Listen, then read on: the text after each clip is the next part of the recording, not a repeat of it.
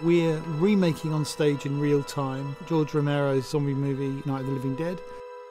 We have 4 cameras on the stage that are operated by the cast, who are costumed as each of the characters. And what they do is they take each shot and stage it, and it cuts in exact sequence to the original film.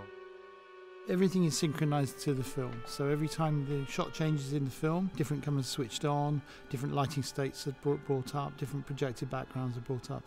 It's the most complicated show for the performers I think we've ever done. It's really, really difficult. If you think there's over 1,000 shots in this film, most of the actors, probably 80 or 90%, are involved in every shot. There's obviously someone filming, someone acting, someone getting a prop ready, someone setting up the shot that's following it, or even the shot that's following that. So these actor tracks are really, really complicated, and they weave across the space. I think the show's very entertaining to watch, and it's something quite farcical about what we're trying to do, and we're aware of that. The humour is really in the absurdity of what we're trying to do.